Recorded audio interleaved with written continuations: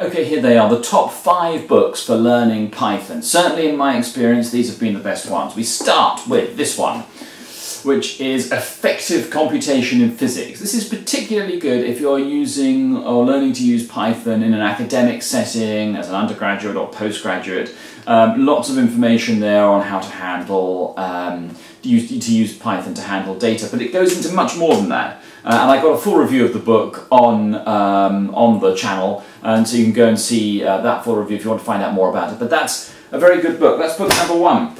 Learn Python the Hard Way. It'd be difficult not to include this. It's quite a controversial book. Some people love it, some hate it.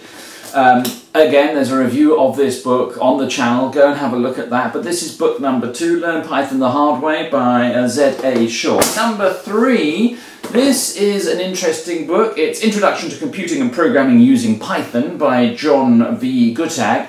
This is the companion book for the MIT open course on programming.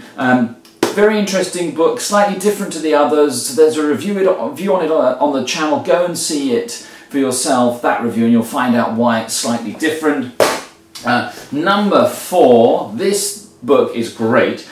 These No Starch Press books I find are usually very well written. Python Crash Course by Eric Mathers, or Maths, I'm not quite sure how you pronounce that, but certainly well worth a read, and this is book number 4. Incidentally, No Starch Press have also done a book called, I think, Automate the Boring Stuff with Python. I don't have a copy of that, but if I was doing the top 6 books on learning Python, that would certainly be number 6. And it's also freely available online, and that one's called Automate the Boring Stuff with Python. And this is book number 5, Python for Data Analysis. It's all about using NumPy and pandas to handle data, large data sets, and to extract information from data. But it also teaches you how to do Python from the basics as well.